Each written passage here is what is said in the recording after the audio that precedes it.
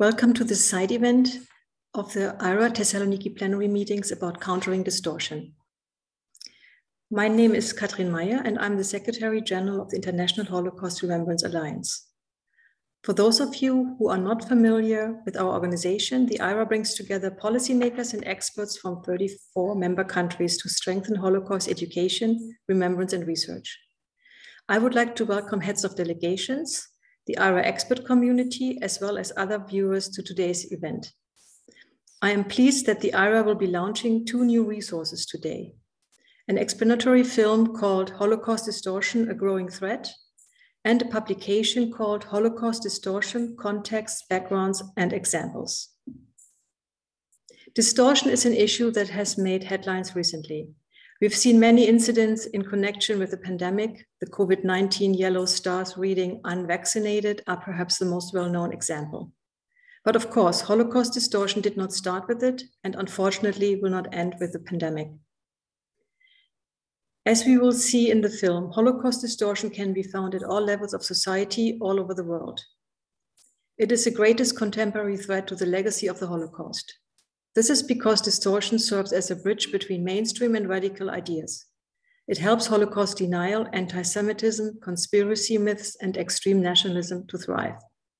It is no coincidence that extremist groups, no matter where on the political spectrum, all share a distorted view of the Holocaust. But although it's extremely dangerous, distortion is often overlooked. It rarely leads to outrage or to concrete action. These attempts to excuse or minimize or misrepresent the history of the Holocaust harm our democracies and our pluralistic, open societies. Holocaust distortion affects all of us, and we all have a responsibility to act. But where do we begin? And this is where the IHRA comes actually in. Our organization has considered countering Holocaust distortion central to its activities for many years. We create the tools that empower political leaders to take the first steps, to raise awareness, to get engaged, to build a coalition against distortion, which leads to action against anti-Semitism, anti-Roma discrimination, and other forms of hate. This process started in 2013 already, when the IHRA adopted a working definition of Holocaust denial and distortion. But it didn't stop there. Since then, the IHRA's expert community has continuously offered guidance and recommended action. In January this year, the IHRA, with support of UNESCO, published an action plan on strategies against distortion. These recommendations for policy and decision makers on recognizing and countering distortion are truly comprehensive and address the fields of monitoring, training, museum work, and the sphere of social media. Also in January this year, the IHRA started a global awareness-raising campaign on social media called Protect the Fact. This campaign was launched in partnership with the European Commission, the United Nations, and UNESCO, and has proven very successful. It has not only helped raise awareness of distortion, but has also provided a platform for exchange and coalition building. And today we are launching 2 new resources: a 12-minute explanatory film that offers a first introduction to the topic, and a publication that provides more detailed background information. Both resources are suitable for a variety of audiences, including those without prior subject matter knowledge. And both resources can be used in many different contexts. For example, at events and panel discussions like this one, in training and educational programs, in self-learning environments, and in political contexts. These materials, policy recommendations, social media campaigns, explanatory films, and text-based resources are helpful and practical tools. But in order for them to be effective, they need to be used and implemented. To make this easier, the IHRA's Permanent Office is working on a toolkit that will be distributed early December. It will package all IHRA resources on distortion and will provide you with 3 concrete ways to counter distortion around the 27th of January for International Holocaust Remembrance Day. Over the next hour, we will learn and exchange about what distortion is, why we need to tackle this, and how individuals, organizations, and governments can help counter this trend. We will first show the 12-minute film. The screening will be followed by a conversation with Dr. Brigitte Bailer from Austria, Ambassador Victor Micula from Romania, and Dr. Robert Williams from the US. The session will be moderated by Julana Bredtmann from the IHRA's Permanent Office. During today's event and beyond, I encourage you to think about how we, as national delegations to the IHRA, as educators, as museum professionals, diplomats, policymakers, and individuals can help counter distortion. And I encourage you to share suggestions and ideas for how to use these resources with us via the chat function today, during the ongoing IHRA plenary meetings or afterwards, and do not hesitate to get in touch with the permanent office. Be an ambassador for change. Please spread the word. Share the messages we discussed today. Feel free to use the hashtag Understanding Distortion when posting on social media. And now let's watch the film.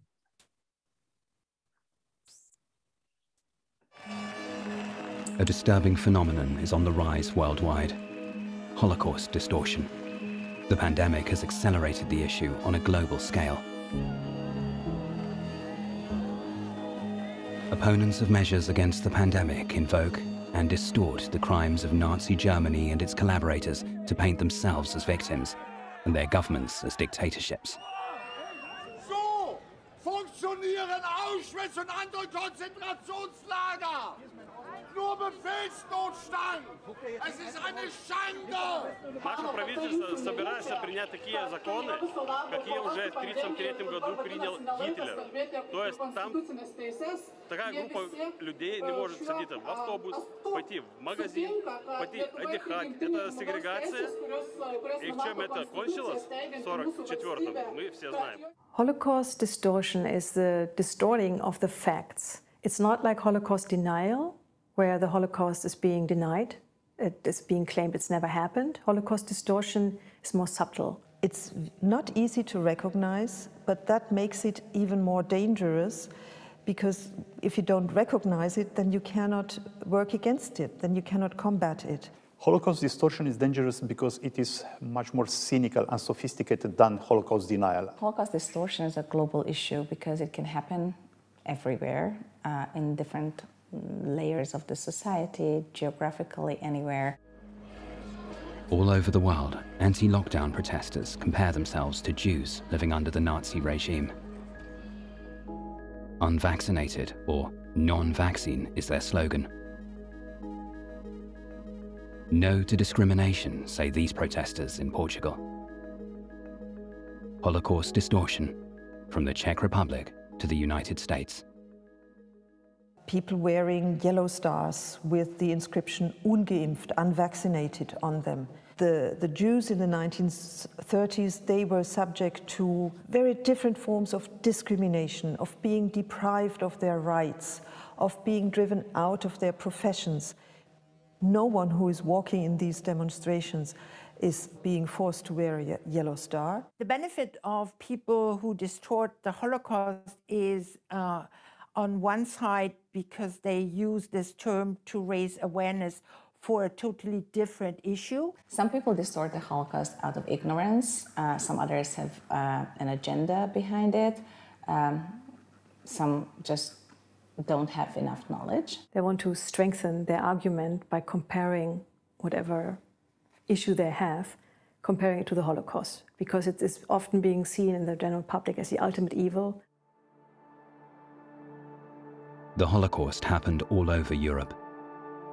Nazi Germany and its collaborators systematically persecuted and murdered about 6 million Jews, as well as other groups, including Sinti and Roma. The murders were carried out in pogroms, mass shootings, and at concentration and extermination camps. The Nazis deported Jews to Auschwitz-Birkenau and many other camps. Upon arrival at Auschwitz, men, women, and children were forced to stand in line to wait for the selection process to begin. Most were sent immediately to their deaths in the gas chambers. This is the situation to which protesters today are comparing themselves. It is plain disrespect of the victims. They suffered so much. I think it's not, for me, it's not human to show this sort of disrespect towards these people.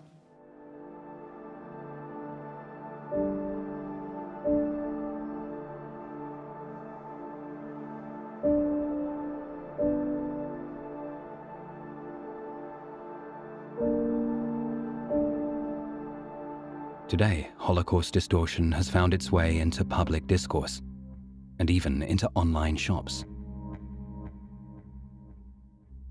People want to draw attention to their cause, for example, climate change. Look, I don't care where you go on our planet right now. It is a global climate holocaust. Holocaust distortion can also be found in pop culture, such as film titles. It can be found in literature, it can be found in film and culture, and it can be certainly found online. Holocaust distortion is often spread via social media and online fora. The problem is that online hate doesn't stay online. It spreads into the real world. Here, Christmas ornaments with images from Auschwitz were sold via a global online shop. Holocaust distortion has even found its way into campaigning. Using the term Holocaust in connection, for example, with this animal protection organization, PETA, this struck me very much because the campaign was called The Holocaust on Your Plate. The 2004 PETA campaign compared factory farming to the Holocaust. But Holocaust distortion does not only affect public debate, it can even shape national memory. The Holocaust would not have been possible without Nazi Germany, but it would never have reached the scale that it did if the Nazis did not have willing allies and other members of the Axis, if they were not able to find on-the-ground collaborators in countries that were occupied. And these collaborators are sometimes rehabilitated today, one of the most concerning and increasingly common forms of Holocaust distortion. Shockingly so, given how far we are from the events of the Holocaust, our attempts variously by governments or interest groups or certain communities to make acceptable again or to rehabilitate the reputations of individuals whose actions or words or simple efforts helped lead to the Holocaust and related crimes.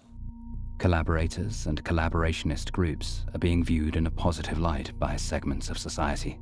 For example, with busts honoring members of the Romanian Antonescu regime, like Mircea Vulcănescu, with statues of Hungarian Admiral Miklos Horthy, or with commemorations of Croatia's wartime pro-fascist Ustasha regime. 80 years after, it happens sometimes that streets are named after them, that there are public symposia about them. It's a problem to honor the memory of persons who are perpetrators because you are building models for your youth. And I think that criminals shouldn't be the models of behavior that you try to present to your youth. The Holocaust and the facts of the Holocaust are often being distorted in order to whitewash history. Nations want their glorious past. They want that's how they build up their national identity. I think that there are different reasons behind the different initiatives of rehabilitating perpetrators or collaborators of the Holocaust. The idea you can divide the personalities of a person, that you can honor someone as a scientist or as an anti-communist fighter without mentioning his role during the Holocaust. And I think that's a mistake. Unfortunately, the process or the incidence of rehabilitation of personalities who were perpetrators or collaborators of the Nazi regimes can be found everywhere in the world. In Europe, in America, in Australia. Unfortunately, we are seeing this phenomenon. I can think of no more overt case than this than the case of Roman Šuščević. He was, among other things, a Nazi collaborator. There's proof that he engaged in crimes against Jews and others in Ukraine. After the fall of the Soviet Union, the Ukrainian parliament rehabilitated him in an official way, and just 2 or 3 months ago, they renamed the football stadium in Ternopil in Šuščević's honor. And the problem with rehabilitation is you are making acceptable people who were inherently unacceptable. You're turning criminals into heroes. A particularly shocking form of Holocaust distortion is the glorification of mass murder. Every year in February, a few thousand people from across Europe come to Budapest to commemorate the German Waffen-SS and Wehrmacht. They wear Nazi uniforms and symbols and hold anti-Semitic speeches in public. Wir haben auch noch heute denselben Feind wie vor 75 Jahren. Der Feind heißt nicht Müller oder Meyer. Nein, unser Feind heißt Rothschild und Goldman und Sachs. Holocaust distortion appears everywhere where you see extremist nationalism, Hate groups and political movements that victimize one group rarely restrict their victimization just to that one group. That's why learning the lessons of the Holocaust are important, because it can give you the warning signs of an encroaching worldview built upon hatred and ethnic, racial division that can lead to real violence. Holocaust distortion paves the way for anti-Semitism, denial, conspiracy myths, and dangerous forms of nationalism. There's not a single country where you do not have Nazis marching the streets from time to time, but there's also very few countries where you do not have right-wing extremists who made it into parliament. So right-wing parties in parliaments often using that platform to spread Holocaust distortion. Holocaust distortion is a threat to society because we will totally lose historical accuracy. We will not be able to build on the facts. We cannot learn from them, and then we can fall in the trap of forgetting and repeating. And that is why we have to stop it at an early stage. These photographs were saved from the belongings of those deported to the Auschwitz-Birkenau concentration camp. The destiny of the people shown remains mostly unclear. Many of them were probably murdered during the Holocaust. These photos give a rare insight into their lives before the Holocaust. Let's keep their memory alive, undistorted.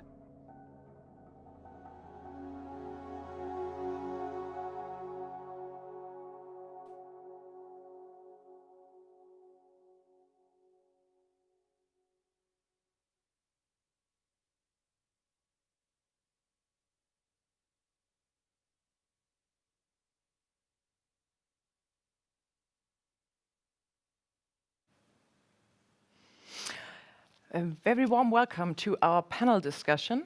My name is Julana Bredtmann. I work at IHRA's permanent office, and I'm very pleased here to speak with excellent colleagues here tonight. Let me introduce Brigitte Bailer, former director of the Documentation Centre of Austrian Resistance, member of the Austrian Delegation, and together with Julana Bredtmann and Robert Williams, co-editor of the publication IHRA is also launching today.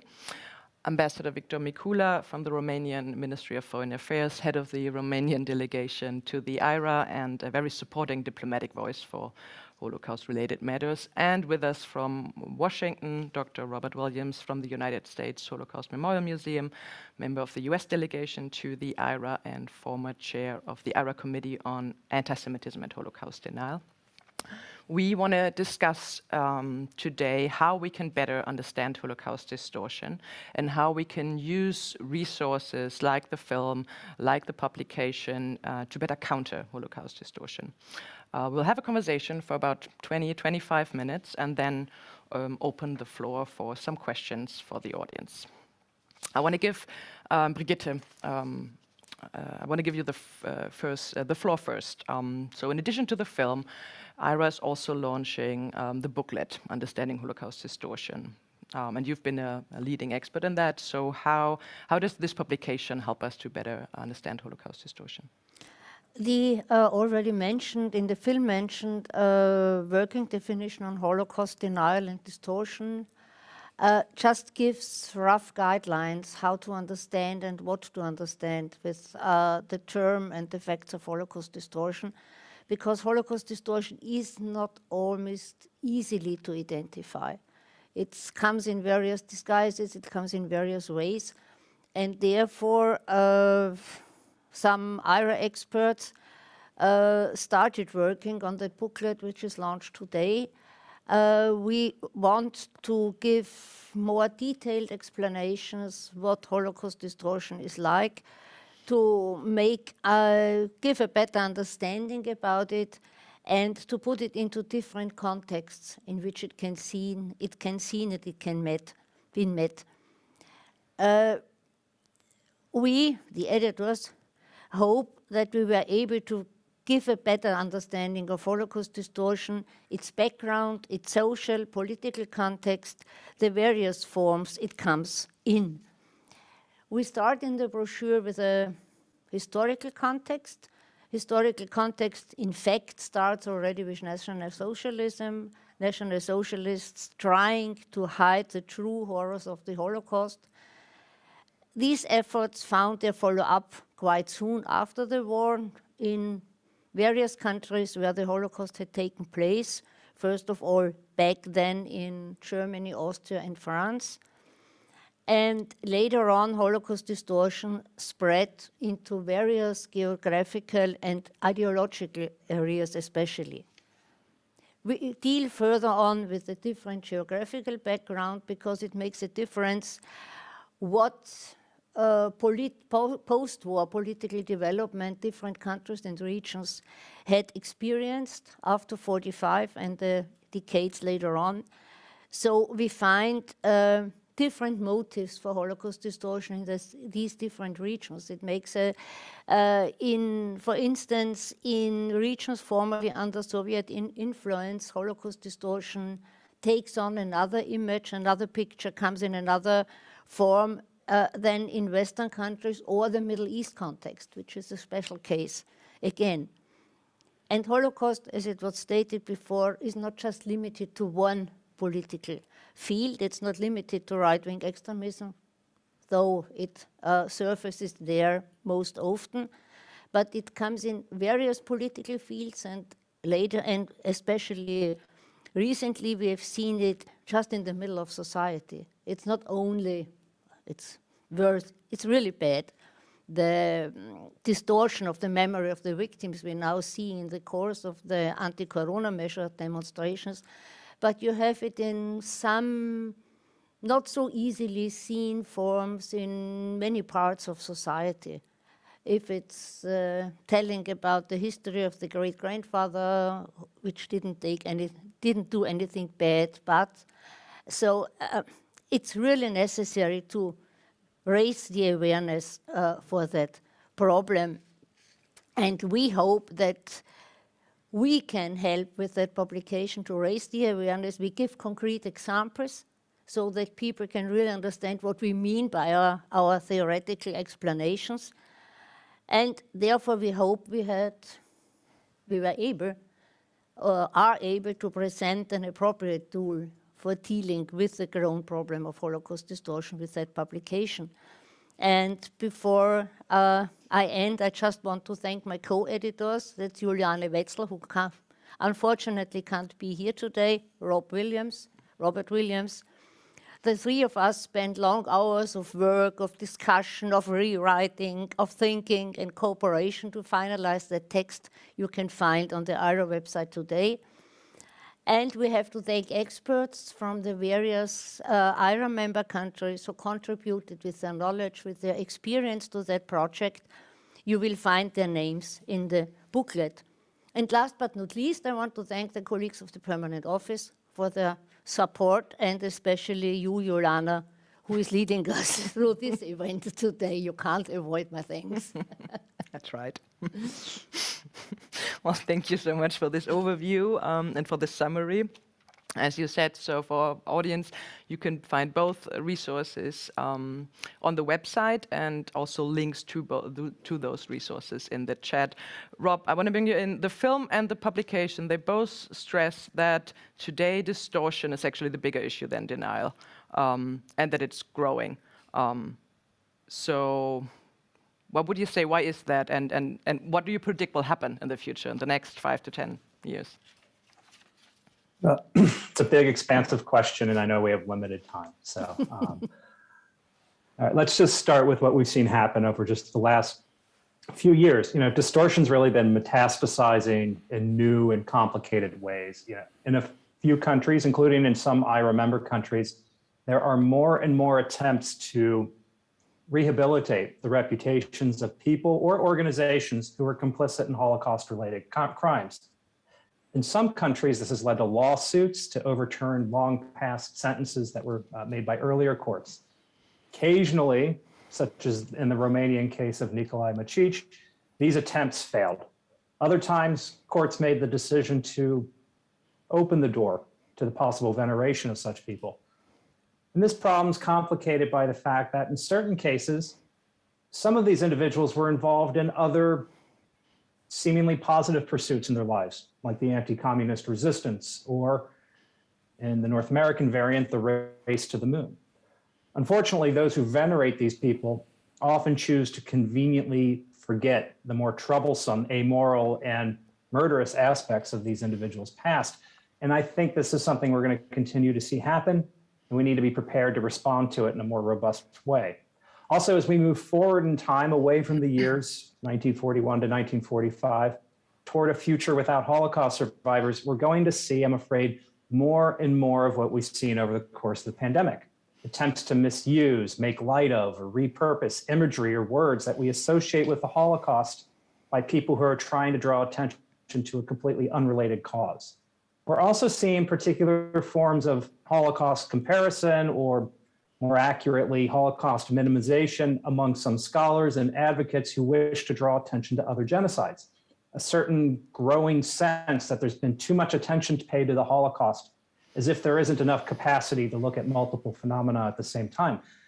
And this is dangerous, and it's led some to falsely and cynically claim that a focus on the Holocaust can be used to cover other mass atrocity crimes. We have to be prepared to push against this as well. But I'm an historian, and the reason I'm an historian is the past is much easier to predict. There are a lot of variables in the future that are beyond our control. So what can we control moving ahead? Well, we can educate. We need to use the materials created under the auspices of this global task force and the IHRA to sensitize multiple audiences like students, professional cadres, journalists, and policymakers, to sensitize them to the ways that distortion appears, why it's so dangerous, how it relates to anti-Semitism, and how it relates to other biases that are threatening both emerging and established democracies. Well, I'm hearing the forms of, thanks so much for explaining the various forms of distortion, which I'm hearing are not going anywhere and may stick with us for a while, even more the reasons to be equipped well and to tackle those. We had two historians. Victor, I want to bring in a different voice and a diplomatic voice. So for you, why is understanding Holocaust distortion important, and why is it important not only for historians, but for policymakers and decision makers? Well, thank you for the question. I'm an economist, and we are facing the same dilemma as the historians. We are very good at explaining the past. Nobody wants to predict what's coming. Exactly, very bad at predicting the future. But the problem is, without repeating myself, because in the movie I was speaking about how cynical is Holocaust distortion, I will offer you three arguments for dealing with this. One is that the ones that are generating the narratives of Holocaust distortion know very well the Holocaust.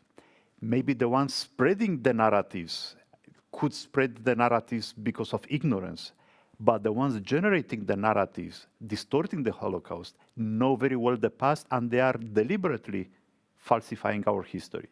Second is that Holocaust distortion is moving to mainstream politics. Now, we are not speaking about minor political groups at the peripheries of the societies. Unfortunately, we are seeing in some cases governments promoting Holocaust distortion as part of their official policy of rewriting the history of their countries. And third, because there is a potential international spillover effect. Some of those governments do not limit their attempts of rewriting history to their history within the boundaries of the territory. Some of those governments have an international agenda of rewriting Holocaust history by distorting the history of the Holocaust. It's a very international problem, which we've seen in the film. I think we've seen in the brochure, and now hearing from you very clearly, which is good that we have an international audience here to discuss it. Let's talk a bit more about what we can do against Holocaust distortion. Rob, maybe you want to start this round. So, what can people, what can segments of society, individuals, policymakers, what can we do? Yeah, I mean, I touched upon this a bit earlier in my first answer, but I'm going to touch upon it again in a more detailed way. There are a few things that we can do to help educate and sensitize people to the problem. First, and it seems obvious, but we need to enhance educational opportunities to learn about the Holocaust as a subject and disinformation more generally. Why do I say disinformation? Don't be mistaken. Holocaust distortion is an inherently adaptable form of disinformation that is used to sneak in messages of all kinds, including messages that seek to undermine democracies and cultural pluralism and acceptance. And as we improve such learning, we need to go beyond the secondary school. Secondary education is an essential foundation for later in life learning, of course, but we also need to engage with the Holocaust, with anti-Semitism, and with related topics in our universities, in our trade schools, in professional education courses, and in the training of our civil servants and our journalists. Related to this, political responsibility is essential.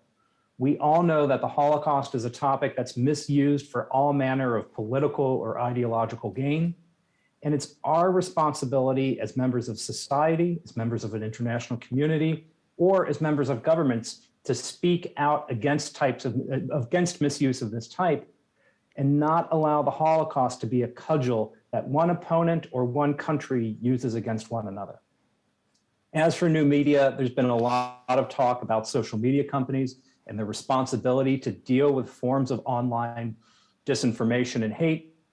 And this is certainly true, and we applaud many of the efforts moving forward, but we have to talk about our responsibility as the users of these platforms.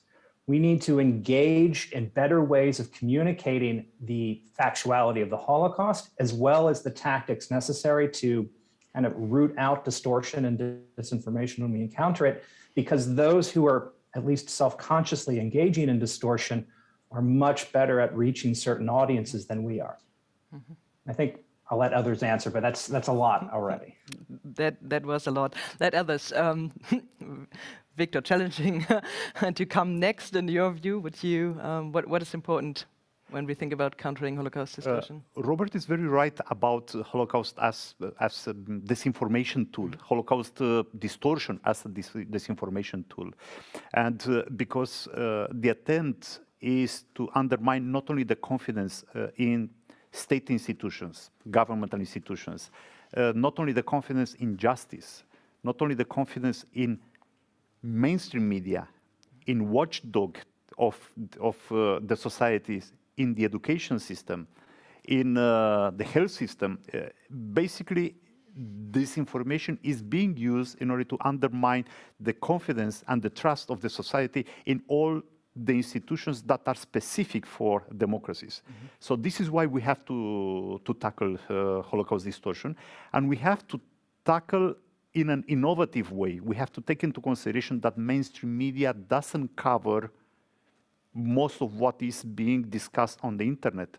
We need to build a coalition, a virtuous coalition, with persons that are relevant on the online area, and who are not necessarily equipped to deal with messages that are distorting the Holocaust. We need to discuss with influencers, with bloggers, with new persons that are manifesting themselves on the online, trying to present themselves as models of behavior for the society. Mm-hmm.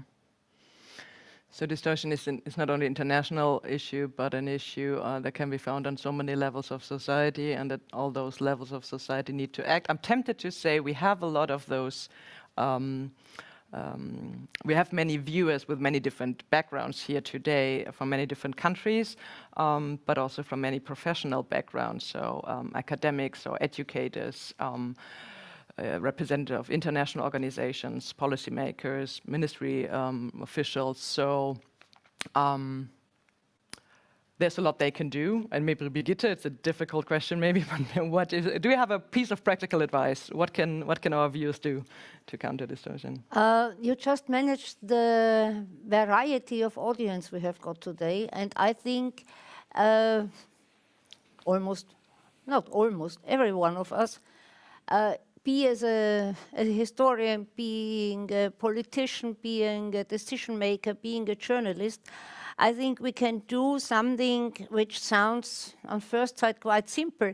We can make distortion visible, because distortion in many ways can't be identified easily, or people are distorting without any behind thought, just not thinking.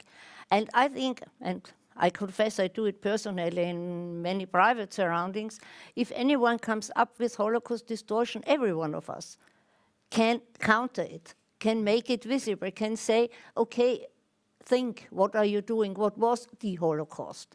And you can do it in private life. Journalists, I think, could do it in their profession.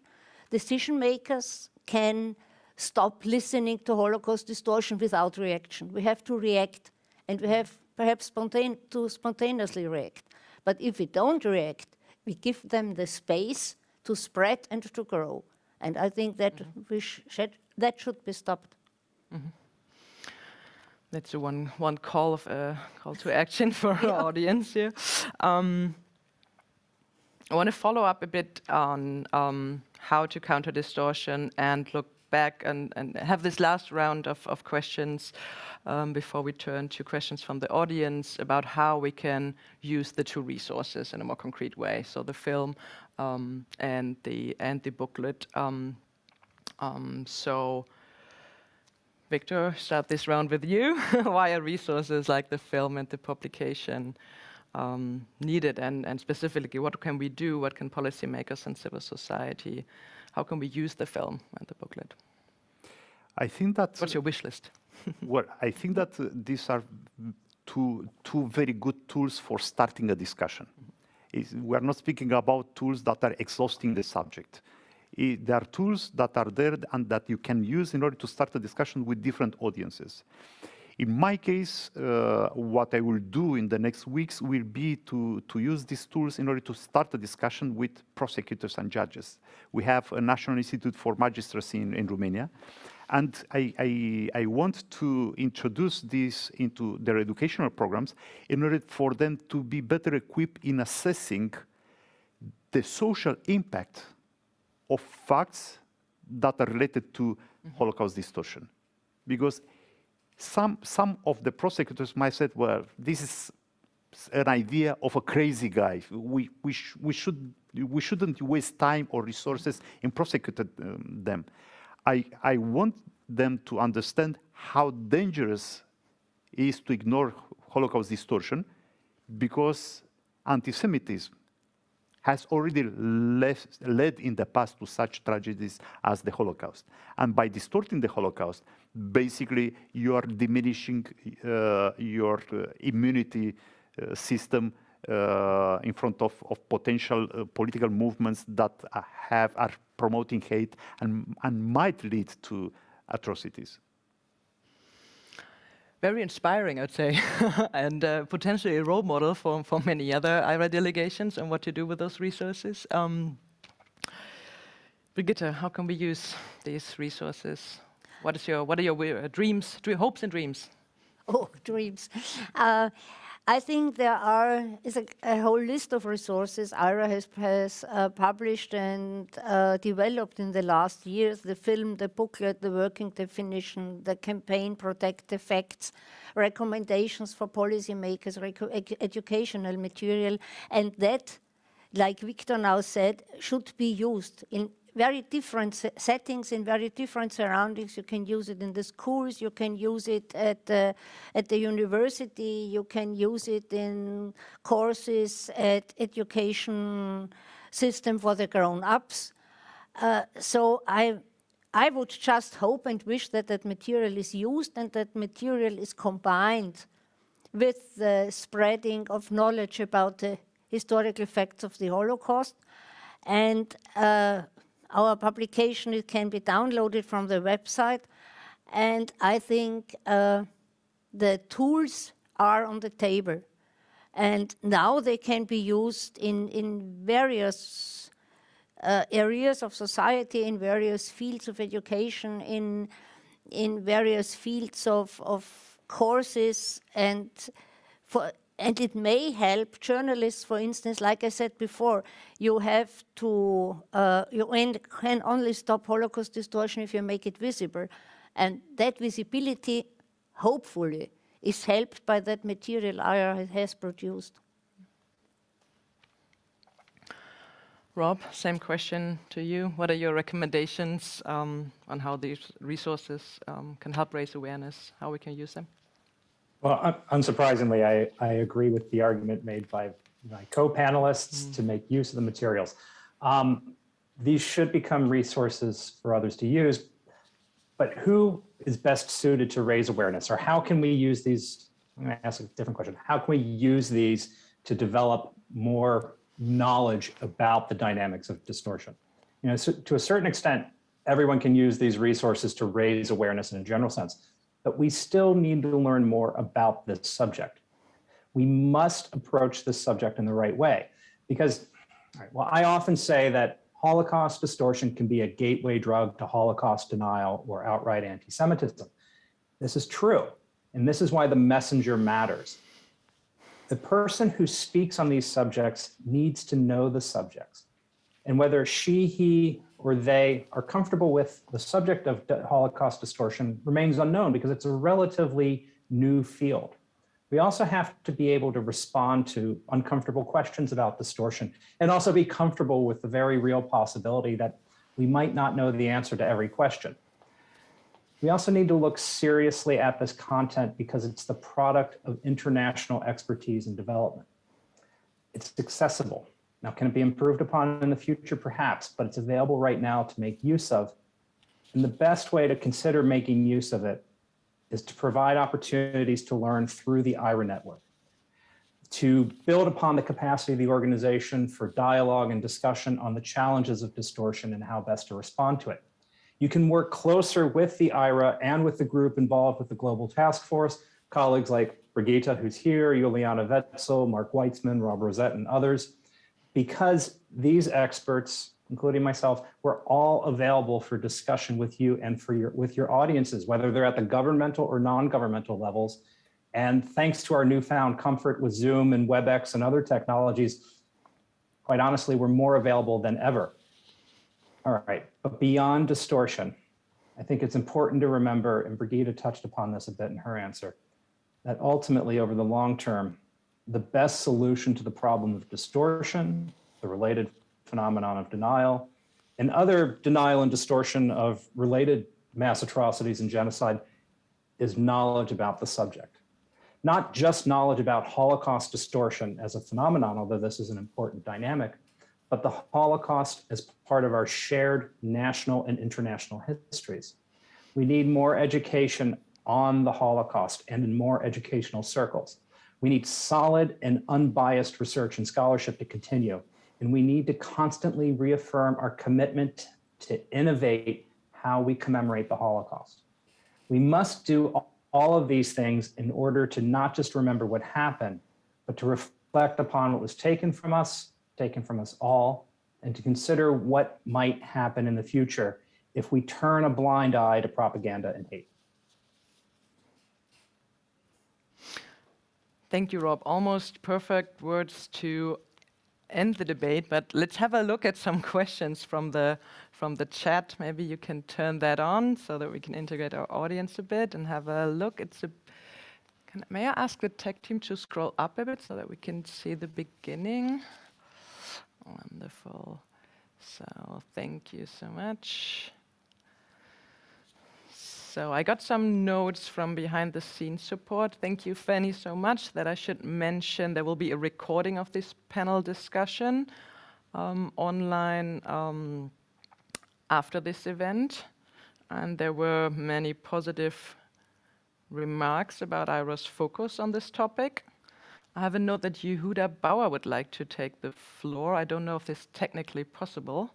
Unfortunately, it is not. I'm very sorry about that, but let's integrate him into our IHRA discussions during the IHRA plenary meetings, which are taking place this week. So we will definitely hear you there.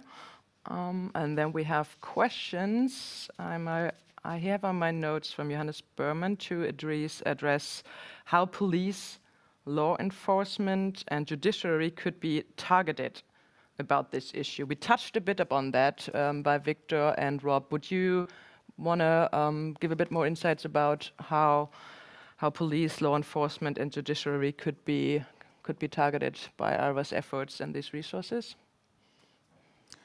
You can do special training, and that happens in Austria, but only in foremost concerning neo-national socialist activities and Holocaust denial, because that is a case for the Austrian law. Holocaust distortion is only rarely, in rare cases, possible to prosecute by law. And I think that's very different in all various countries, and even IHRA member countries. We have Robert Williams is steering a very interesting project on memory laws, which is tackling just that problem, but that's not finished yet.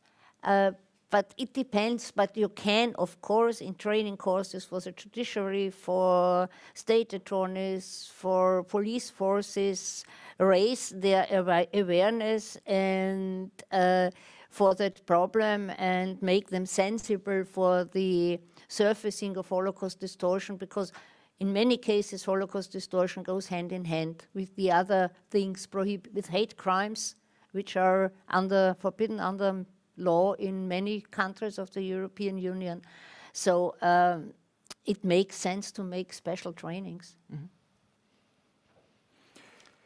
I would add to that we also have to build a platform of dialogue between the civil society, the law enforcement agencies, and the judiciary, and to use that dialogue in order to see if we need to upgrade the legal resources. In our case, we have legislation punishing Holocaust denial, we have legislation punishing anti-Semitism. Nevertheless, the civil society is telling us that the track record when it comes to number of final sentences, number of cases brought to court based on that legislation is very small in comparison with the number of incidents. So I think that a public platform that will allow the civil society and the law enforcement agencies and the judiciary to discuss about the implementation of the law allows them to improve their training, to find innovative ways in improving their training, and also allows the public policymakers to improve the legislation if the problem is with the interpretation of the legislation. So by building these platforms, you can improve both the implementation and also the legal process in building legislation. And I would like also to touch upon another thing. There is a rebirth of nationalism in Europe. And Holocaust distortion is somehow encouraging this rebirth of a distortion version of nationalism. Nationalism that is built mostly on superstitions, is built mostly on mystification of history. And within the process of mystifying the history, you have this rehabilitation or attempts of rehabilitating perpetrators and collaborators of the Nazi regime. So I think that we can use these two tools also in order to address the threat that these pseudo-nationalistic new political movements are presenting to the society and to the democratic institutions on which we are basing our societies. Distortion. Rob, do you want to add anything on the question of police, law enforcement, judiciary, and training programs, or the project on memory laws Brigitte mentioned? Well, I mean, as an American, we don't have the same sort of hate speech provisions that a number of European countries have. So I'm going to take a different approach to the same question. I think I'm in agreement with the statements of my Austrian and Romanian colleagues, but beyond police, at least police in the street, I think that this is a subject that would be of interest and perhaps some considerable importance for a number of our intelligence agencies. So police from a different point of view. Because distortion, as Victor just pointed out, is a topic that is used by, well, state and non-state actors in attacks against governments or to foment unrest in certain societies, having our intelligence agencies aware of some of these dynamics could be an important step in the larger disinformation wars that we're fighting right now.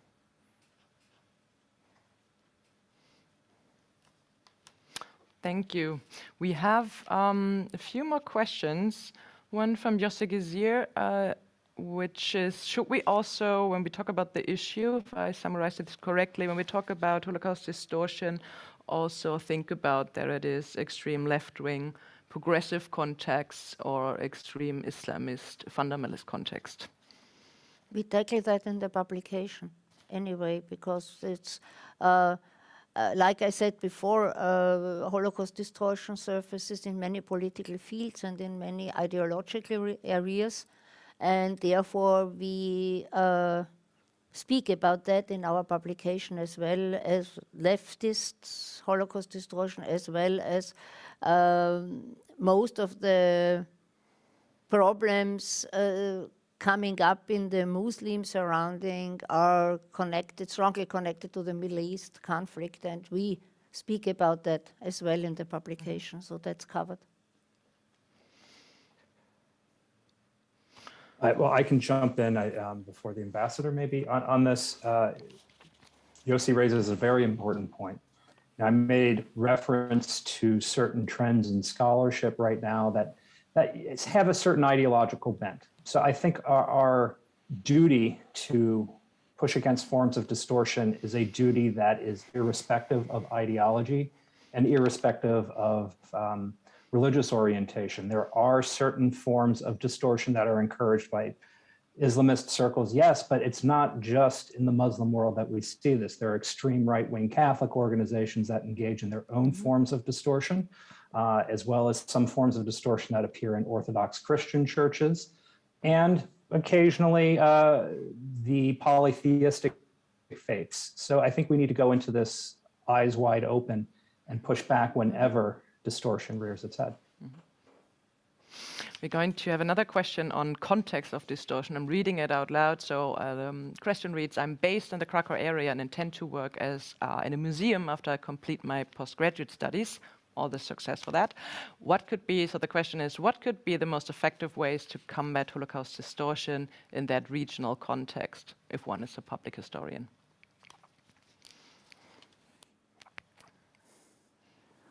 Well, that's a major challenge, and that comes from an economist that is sharing the same dilemmas as the historians.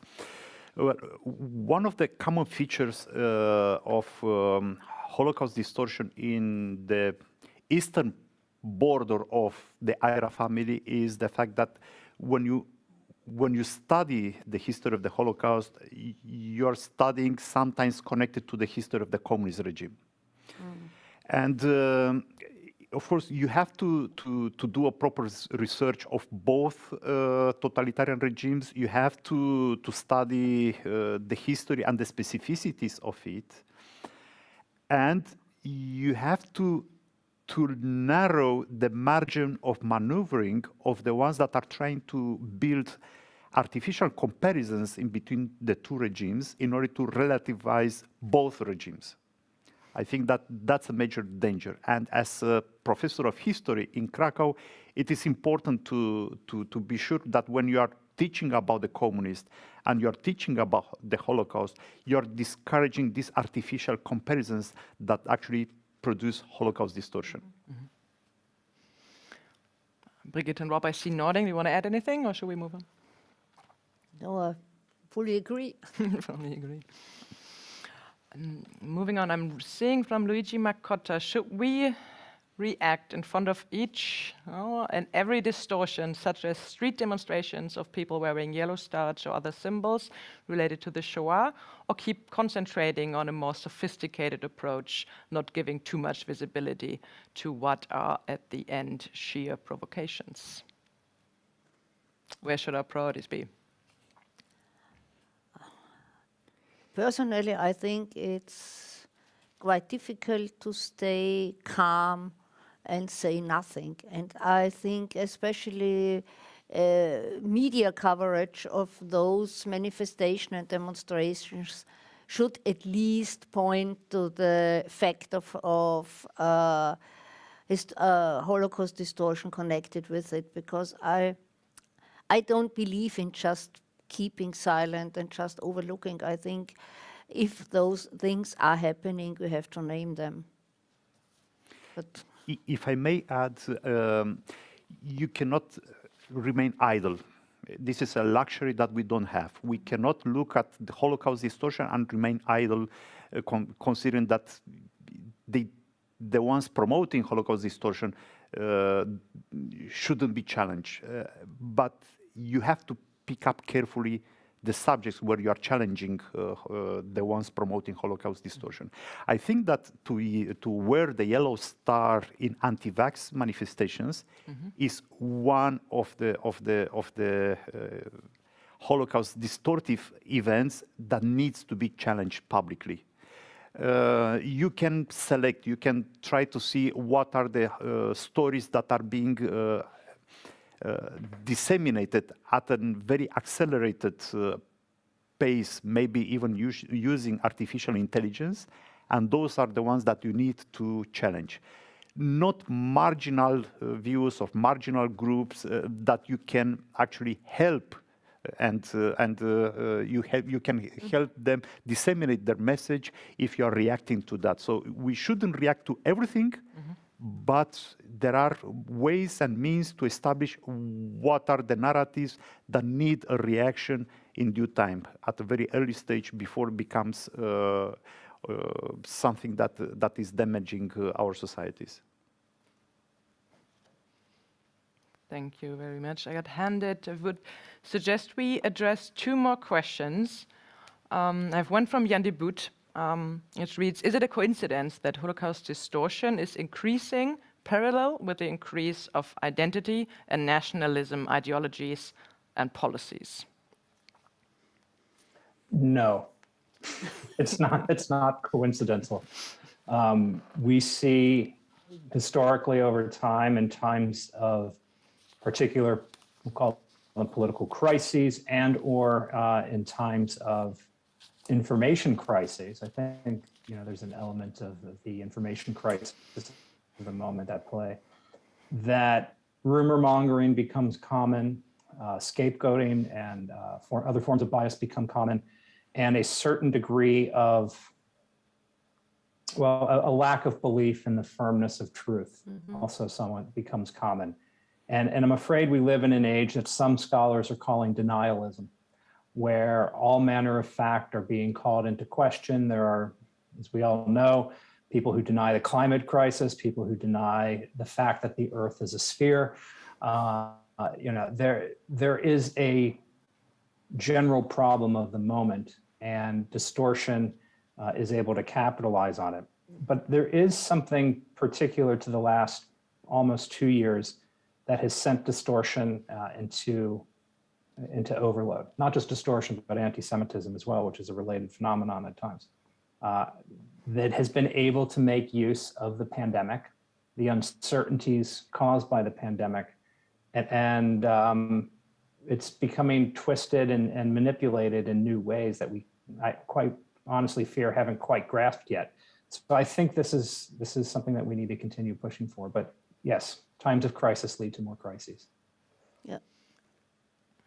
Increase of identity and nationalism ideologies and parallel to the rise of distortion? Well, it is not a coincidence. I share completely the opinion of Rob on that. And this is why I'm saying that the ones producing the narratives are very cynical, because they know the history. They're just producing let's say, a new narrative of the past in order for them to fulfill the political goals of their political movement. Yeah, the Holocaust distortion fostering national feelings or nationalistic feelings. Looking a bit at the time, and I would ask one last question. and then wrap up. And I'm reading from the chat from Barbara, what responsibilities do social media companies have to counter Holocaust distortion on their platforms? Would the IHRA resources being launched today be of help for them? Well, they bear a lot of responsibilities. I have to tell you that in Romania we face the challenge of a small market for the social platforms. That means that they are spreading Holocaust distortion stories, and they are blocking the accounts of professors trying to counter Holocaust distortion. And I think that that's a major responsibility of the online platforms. And in order to improve their performance, they need to open themselves to independent auditing of their algorithms, because it seems that today their algorithms are built in order to promote Holocaust distortion and to block attempts of legitimate attempts to counter Holocaust distortion. I think that's a big problem we are seeing in other respects as well. It's concerning the spread of anti-Semitism. It's concerning the spread of hate speech. And that's a discussion which I'm sure will accompany us for years to come, because it can't be easily solved. Mm-hmm. Rob, so final words, yeah. Responsibilities of social media companies and IHRA resources. No, so I have a particular take on this that I know is different from many people, but I think we need to do more than wag our finger at social media companies and tell them they need to fix things. They certainly do. I'm not denying that. However, as I said earlier, we also have a particular responsibility to become better communicators through these platforms. And at the end of the day, I hate to take a Cold War analogy, but at the end of the day, one of the best responses to propaganda is counter-propaganda based in fact. This was the approach of the West during the Cold War, and it yielded benefits from time to time. We need to develop fact-based counter-narratives, and those counter-narratives need to be based in history, but they also need to be communicated in a way that is accessible for online audiences, irrespective of the platforms that they're on. And the different platforms will have different modus operandi that we need to operate within, but we have a responsibility as well. The only way we can go about doing that is to make use of the IHRA materials in a way that is cooperative with these social media companies. We can certainly train their flaggers or the people who are removing content on how to recognize these issues, but we should also engage in dialogue with these companies so that we know how to fill the gaps that exist online so that we can put better content out there. Mm-hmm. I know that's very Pollyannish of me, but I think that's ultimately the solution. I'm afraid we need to close our session looking at the time, and I do want to apologize that we did not get to address all of the questions and all of the comments that were posted in the chat today, but we'll definitely continue this conversation at similar events within IHRA meetings over the next days, so there will be lots of opportunities to continue the discussion on how to understand Holocaust distortion and how to counter Holocaust distortion. I would like to thank our panelists very, very much for your contributions. Thank you very much. And Kathrin Meyer for opening remarks, as well as all the IHRA colleagues who worked on the resources we launched today, and of course everyone who worked on the preparation for this event. I would like to thank the Nationalfonds for hosting us here in lovely Vienna tonight. And I would like to thank the Greek IHRA presidency for having this event as a side event of the IHRA plenary meetings, which are ongoing. And lastly, many thanks to our audience for your questions, for your comments, and for your patience. We look forward to staying in touch and have a good rest of your day.